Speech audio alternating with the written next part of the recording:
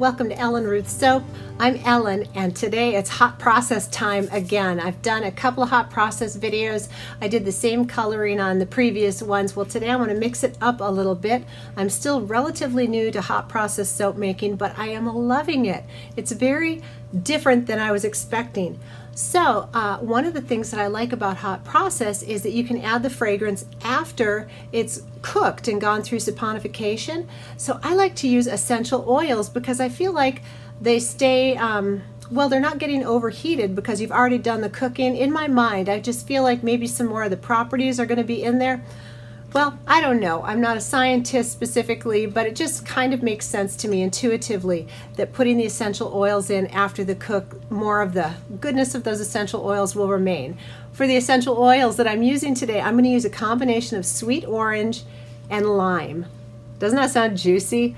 They smell great together. So those are going to be the essential oils I'll put in after the cook. And for the colorant, I got this a while ago, hibiscus flower powder. And I got this at Walmart, and it was over in the strangest place. It was like by the gluten-free sort of healthy food section, and they had this, but look at that gorgeous color. Well, in cold process, it doesn't stay this pretty color. It's beautiful. Hibiscus flower is really good for your skin. It's wonderful, and it's pretty, but it went sort of beigey brown. I'm going to put this in the hot process today to test and see if it will stay this color if I color it after the cook. We'll see. You're coming along with me. Let's give it a run. And if it doesn't, if it goes to brown, it's still beautiful and good for you. So it's going to go in there anyway. So that'll be one color swirl, and then I'm thinking about putting my goji berry powder. This is just organic dehydrated goji berries.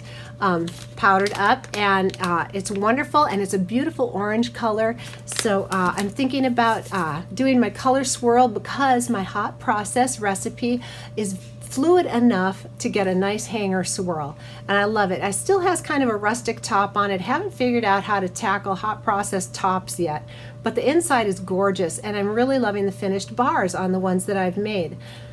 So that's what I've got. I'm going to pull it all together, get my crock pots out. We're going to make a nice big batch. I will share the full recipe for this hot process soap in the description box below, and I'll tell you what I'm doing as we go through it. But let's get the crock pots out and get ready to make some hot process soap. I'm all ready to get going here on this hot process soap today. So let me tell you what I've got going on in the crock pots right now. I am just melting the oils, and I've got my lye solution off to the side. So in here, and I'll just say one, so this is a double recipe. So in one of these, I have 12 ounces of coconut, 6 ounces of palm, 4 ounces cocoa butter, 2 ounces shea, 6 ounces of castor oil, and 30 ounces of olive oil. And that's in there, and then repeat that over here. And so today I'm going to do something different. I have not tried this in a hot process yet. I'm going to do milk in oil method. I had some goat milk. I have lots of goat milk. It's springtime, swimming in goat milk. So I'm going to add I water discounted my lye solution, and I'm going to add the goat milk into the oils. Also in these, I have 4 teaspoons of sodium lactate in each of these buckets, and that helps keep it fluid, or from what I've researched on hot process. The sodium lactate helps firm it up in the mold, but it also helps hot process stay fluid. So sodium lactate is in here also. And I am going to add some kaolin clay to the oils. So that's going to be what's in the oils, and then when we get to the lye step, we'll take care of that. So this is a 2 tablespoon scoop, and I'm doing a little bit shy, so that's probably about 1.5 tablespoons. So I'll do that in each of these, and then let me grab my goat milk, and as I blend that in, I can break up some of these chunks as this oil is melting. I have my crock pots on high right now as I'm melting the oils, and then once they get almost all the way melted, I will turn the crock pots down to low as we proceed on with cooking the soap. So there's our wonderful goat milk.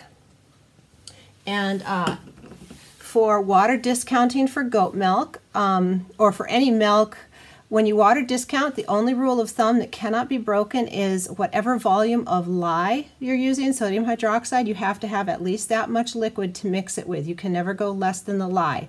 So in this recipe, well, I'll tell you about the lye when we get there. Let me get this mixed in. I'm jumping ahead of myself. Get this blended, and I will try not to run my stick blender on the bottom of these crock pots. It's like nails on a chalkboard, and I apologize for that. If I hit the bottom, I know it's a nasty sound, so I apologize ahead of time.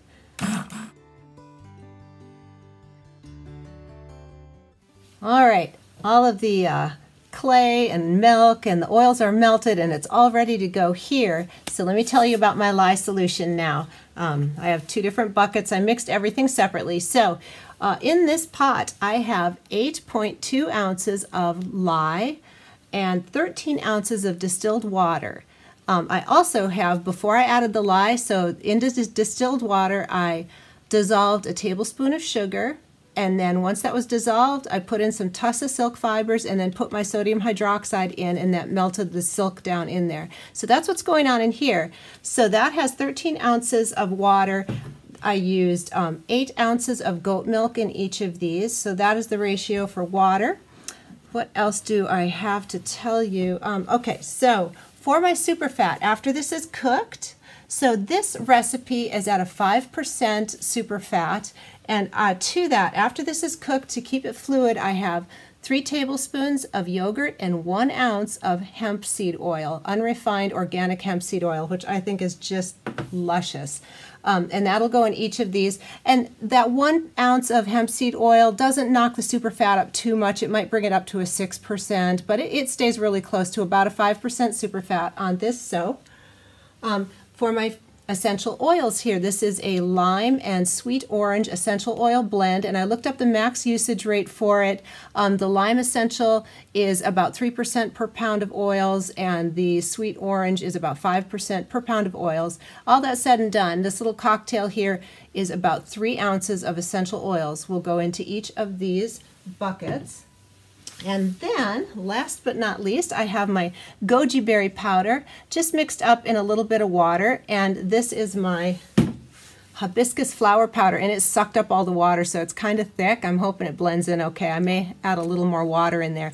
And that is why I went a little low on the water here, because I knew I was going to be adding water into my powders. So, I mean, when I say a little, I'm talking like less than an ounce, so it's not a big factor. But anyway, that's what's going on with all the extras. My screen is so full here. So with all that being said, I'm going to go ahead and get my lye mixtures blended in up to a nice trace, and then we'll put the lids on and let these start cooking. I did turn my crock pots down to low now. They were on high to melt the oil, so they're pretty warm.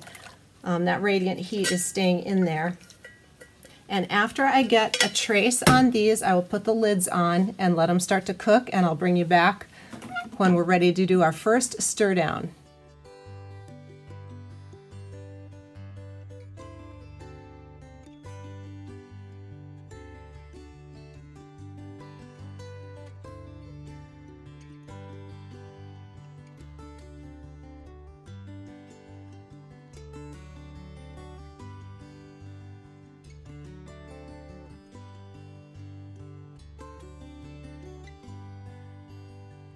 All right, so my crock pots are at 2 different temperatures. I'm having to turn this one on high because it's not cooking as fast as this one.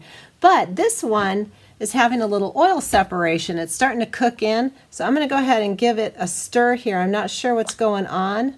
I'm going to throw my stick blender in here because it's acting a little weird, and I'm wondering if it's the milk and the oil there that's doing it. I've never had this happen before. So I'm going to try and get it back up to emulsion here, if I can.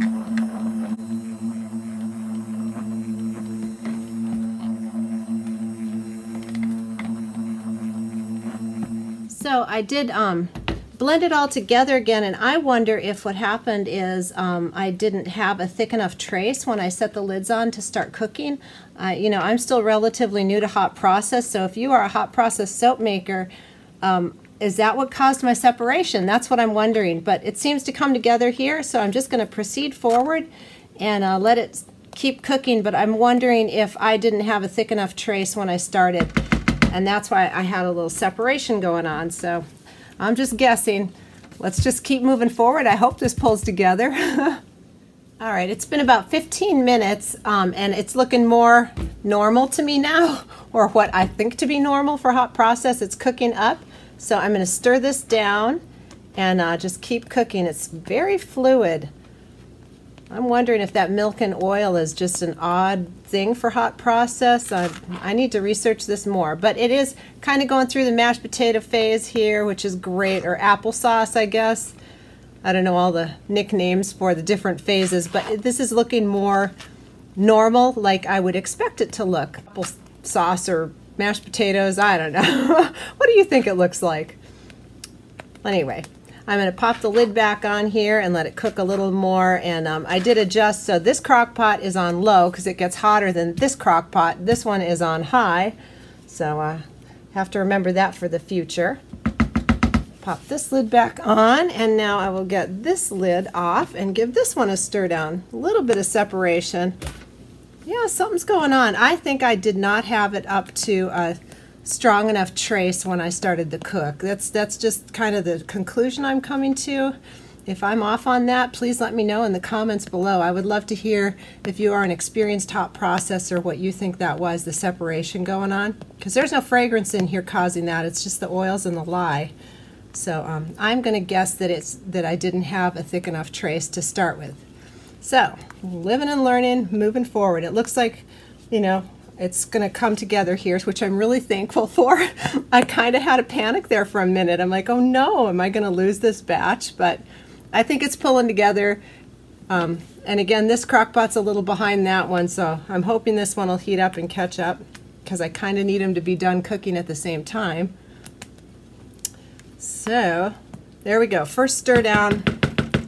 So after that separation, this has been a total of about a half hour in here from the time we started. So we'll let these cook and we will come back when it's time to do the next stir down.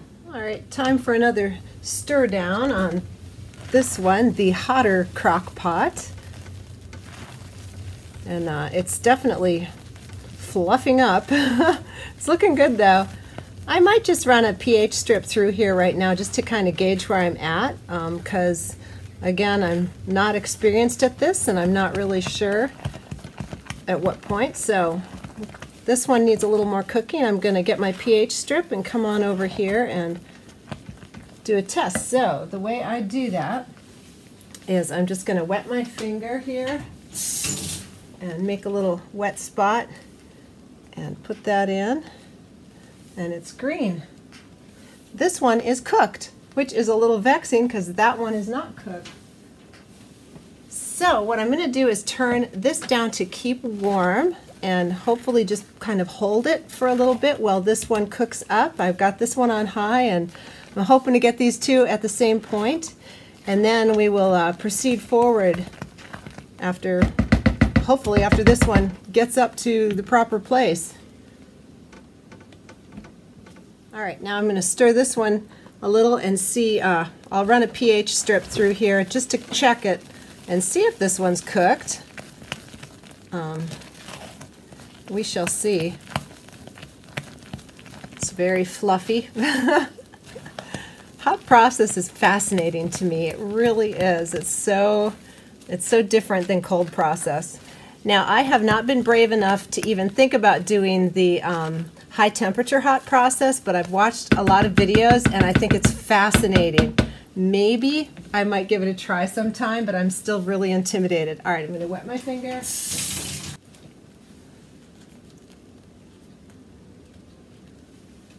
And that is, all right, let me show you here. Here's my pH strips, and we want to be between 8 and 10, so the 9-7 range in the green. And it is green. I don't know if you can pick that up, but this is also cooked. I'm surprised and really glad. So these are both cooked. So what I'm going to do now is turn this down to warm. And the next step is I'm going to let these cool for just a few minutes. And what I have here is my little Pyrex. This is going to be my goji berry powder. And I want this to be warm. One of the tricks to having a fluid hot process is to have everything warm when you're working with it. Even the mold, like the silicone inset in my mold, I'm going to just give it a quick zap for maybe 10 seconds in the microwave. I'm going to have this, I'm going to microwave this little Pyrex to be warm, and I have my additives, my hemp and yogurt are cozied up around the crock pots here, kind of getting radiant heat, and because what happens when it gets cold is it gets that crusty, crumbly. So if you keep everything warm that you're working with, it will stay fluid a little bit longer. Just those few extra seconds help you get a nice hanger swirl and keep things more fluid. So I'm going to go pop this in the microwave and my inset for my mold and kind of get everything warmed up, and then we'll come back and super fat our, put our yogurt and our super fat in our crock pots. Okay, it's time to super fat, so I'm going to take the lids off here. Set them off to the side, and here we go. So this is 1 ounce of hemp oil and 3 tablespoons of Greek yogurt, plain Greek yogurt. I think you can use regular yogurt. That's just what I have. I'm going to get this all mixed in, and I've actually turned my crock pots off now, and they'll stay nice. The radiant heat in there is going to keep warm. So I don't have to worry about, you know, the crock pots getting too cold. So I'm going to get this stirred in, and then I'm going to take the temperature and see if I want to put those essential oils in. It's really hot right now, and I don't want the essential oils to dissipate out.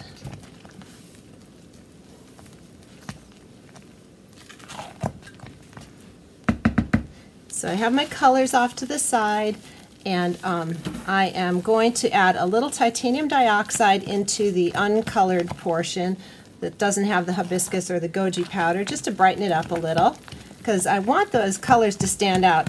Now my hope is with the hibiscus powder that it will stay pink. I'm curious to see, this is kind of a test run here, because in cold process, when you put it in to cold process and it goes through the cook, it turns, you know, like a beige color, which is still very lovely, but I'm very curious to see after putting it in here after the cook if it'll stay pink. So this will be a fun experiment. All right, I think I've got that all mixed in, and I'm going to take the temperature here.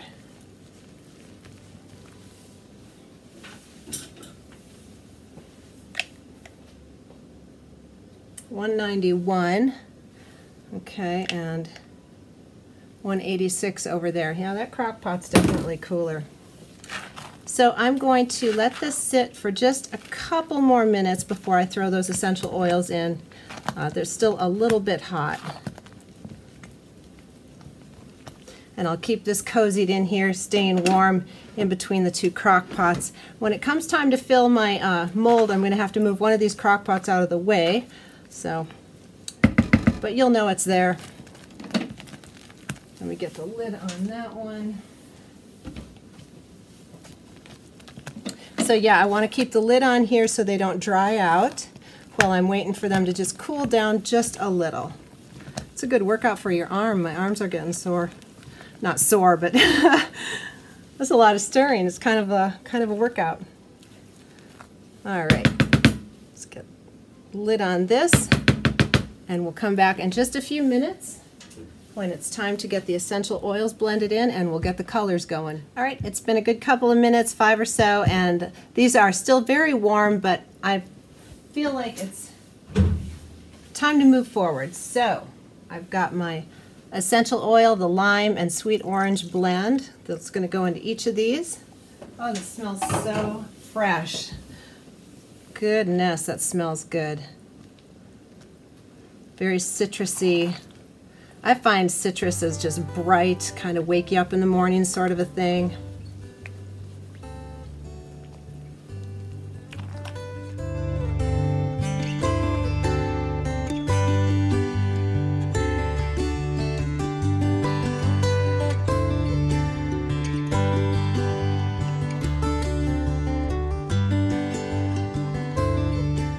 Now,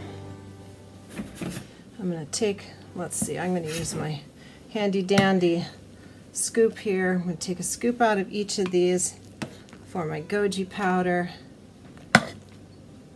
There.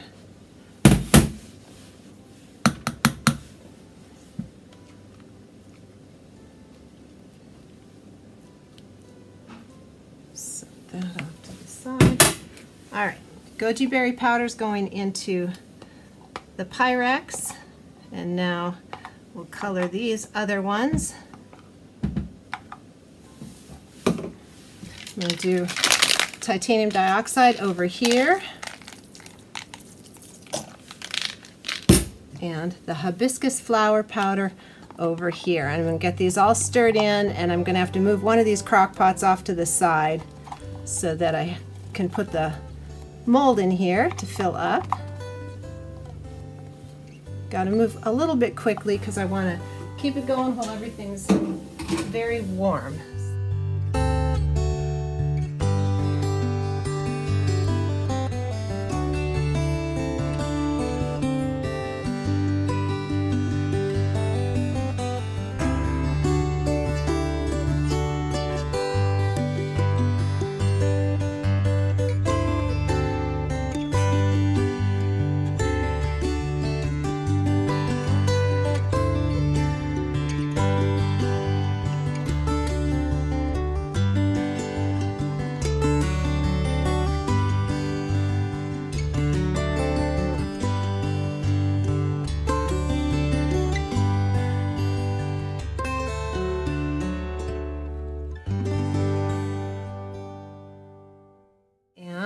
I'm going to start scooping in,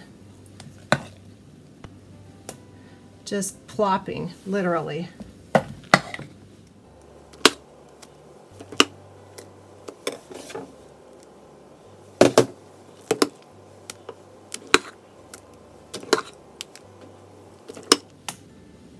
So I know this looks a little crazy now, but stick with me. I'm going to go ahead and put all this one in because this little bucket's going to cool off the fastest, and then we'll run our hanger through and tap it down on the ground really hard to get out any air pockets because this is very thick. I'm going to kind of slosh it around so that we get some goji powder and everything. All right, here we go.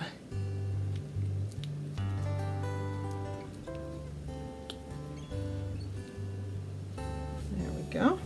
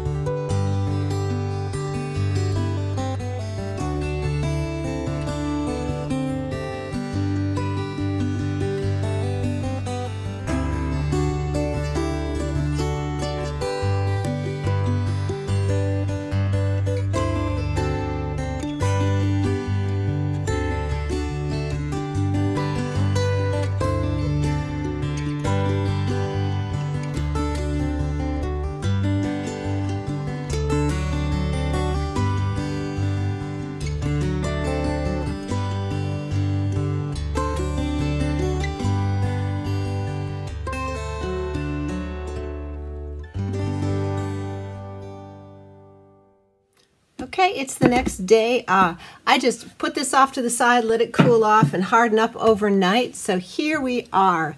And I can say that the hibiscus flower powder did not stay pink. One of the reasons I know that is with the extra batter I poured. So here is what the hibiscus flower powder looks like today. And this is the uncolored portion. These little end pieces didn't have any of the goji powder. So I can see that that's kind of a pretty caramel orange. But so in cold process, it turns beige. In hot process, it turns this sort of kind of a lovely I don't know, it almost looks like, I don't know, blueberry? It's not blue though. It's not gray, it's not blue, it's not brown. I don't know what color that is, but it's pretty. It's very pretty, but it's definitely not pink. So let's get this out of the mold and see. I'm hoping I didn't have too many air pockets in there. I banged it really hard after I got it in the mold down on the ground, and so I'm hoping that took care of any air pockets. And I, had that problem with separation yesterday, and that was a bit of a bugger, but I do think that that was my fault that I didn't have it at a thick enough trace before I started cooking, is what the conclusion that I came to. So all of that going into this, it's still, I hope, going to be a really fabulous soap. And I have a little end piece from the scraps that I got out of the crock pots that I will do a lather test at the end here. So there is the top. It's a little rustic, but I think it's actually really pretty. So let's get in here and see what we've got.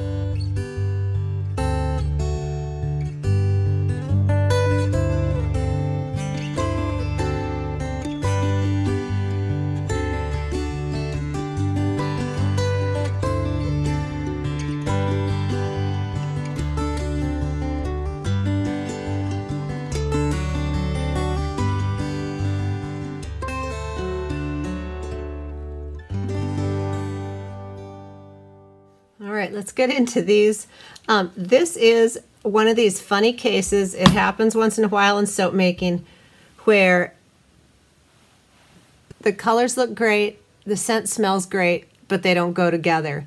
I think these are really earthy and rustic looking, and no air pockets. It looks smooth. I'm digging the colors, but it just, to me, this doesn't smell citrusy. Now, the lime and the essential oils smell fantastic, but it doesn't, to me, they don't go together. So that is a little bit of a bummer for me. But I think these are beautiful soaps. But yeah, every once in a while, the scent and the colors just don't match up for me, and this is one of those cases. But with all that being said, let's keep cutting and see how those swirls came out. Oh, I think it's really pretty.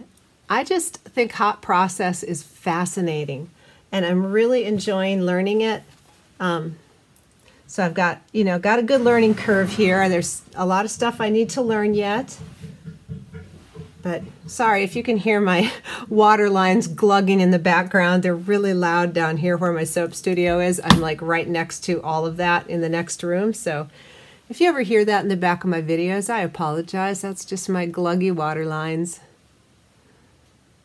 I think it's cool. Okay, so that hibiscus flower powder, yeah, not staying pink.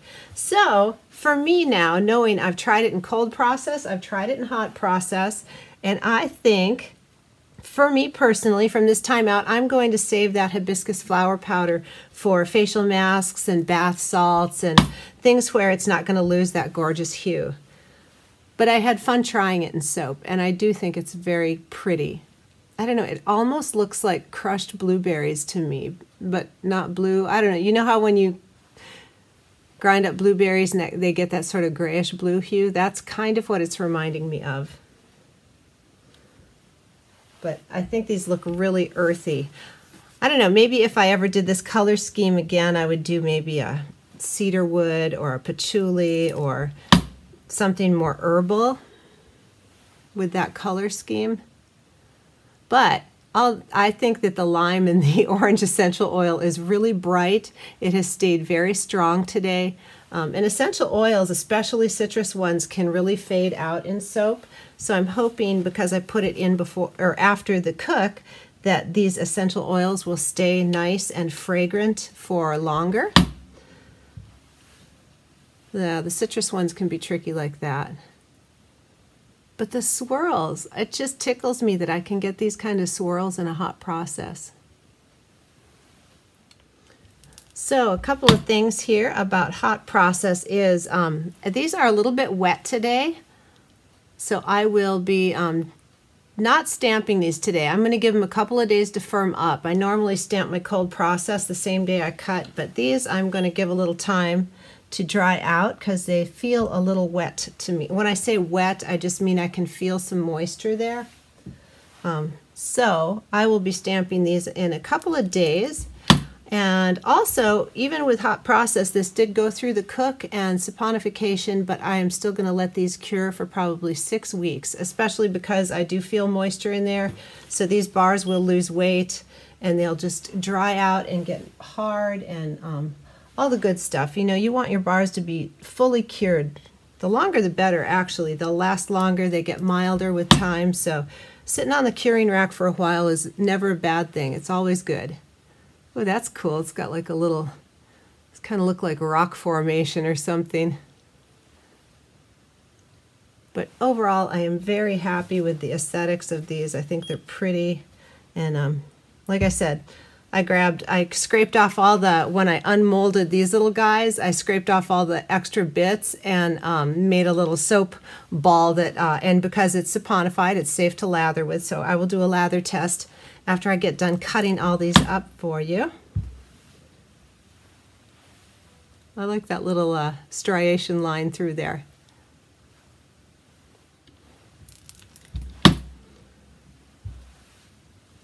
So I am definitely enjoying the hot process soap making process. I think it's really fun. It's different. It's challenging me, so that's good. I like to be challenged, so this is cool. And I definitely think I'll revisit this, you know, every once in a while. I just want to mix it up, and so I'm definitely going to keep this in my hip pocket for something to try when I need a challenge. I really wanted to give that hibiscus flower powder a try in here, and I did, and there you go. So maybe I saved you having to worry about the pink. Of course, if you love this color, I mean, if I ever wanted like a really earthy sort of granite color, I think that's great. And the goji berry powder to me is very similar to what turmeric looks like. So that's interesting.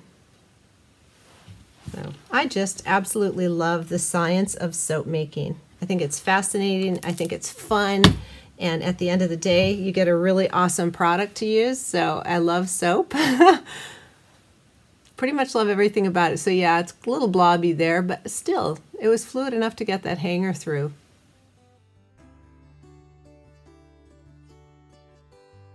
So here is the little nugget of soap that I just got all the scraps and when I was cleaning out the bowls and mashed them together and made this little disc. So let's give this a lather test.